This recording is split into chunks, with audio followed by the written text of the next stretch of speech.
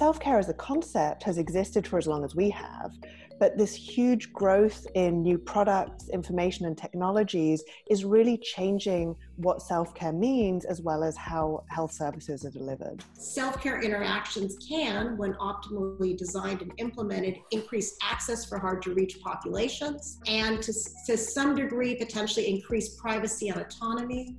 But there's also concern that these sorts of technologies can inadvertently increase inequalities and ironically decrease the quality and availability of more formalized care systems, and particularly for the most vulnerable and isolated people in the US and in other countries.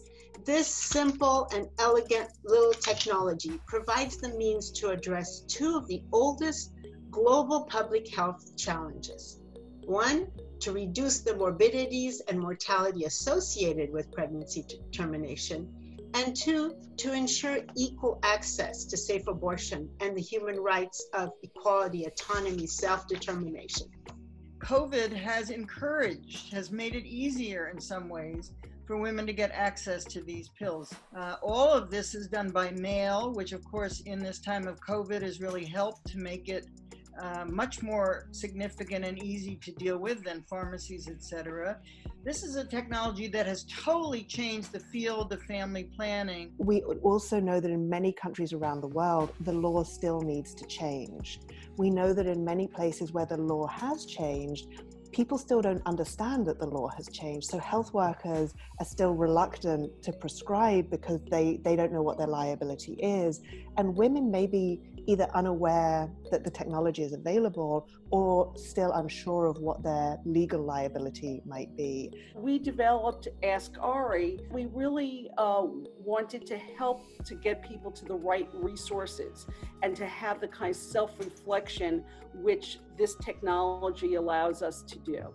Hi everyone, great to be here today and see all of you.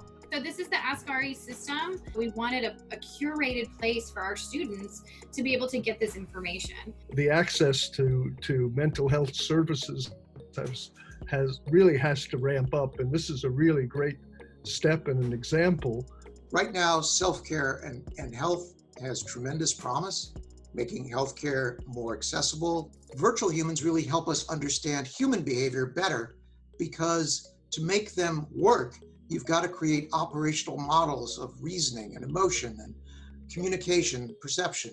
And I would argue that perhaps building a successful virtual human is the ultimate test for artificial intelligence. But an important question that we had to deal with is, how are people going to respond to virtual humans?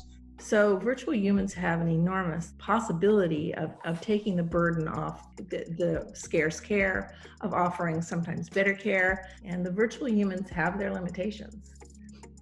They can only take a discussion so many layers deep. They are limited to what's been programmed. The virtual human might give the impression of authority, but might not have it at all. If we're thinking of self-care in access terms, we are thinking that it will increase access, and that's great, but are we at any risk of it being part of a two-channel system in which some people get access to living beings and some get access to a virtual? Do I want to be in a world in which I don't distinguish between machines and human beings? I'm not sure what the answer to that is, but I know for me it is a puzzlement. In thinking about technologies, we need to be thinking about the forms of society and the forms of politics which they enable and which shape them as they move through us and around us and in the world.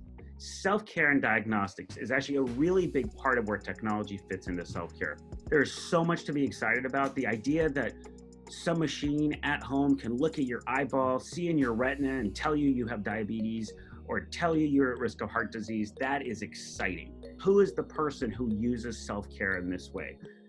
It is often not people who don't have resources, who struggle with access. I think we will get there if we can consider all these issues up front as we think through the technologies we want to spread out into the world and have our patients use. Thanks again to everybody for participating and to the attendees. We hope that we've been able to provide you with some food for thought. Thanks very much for attending.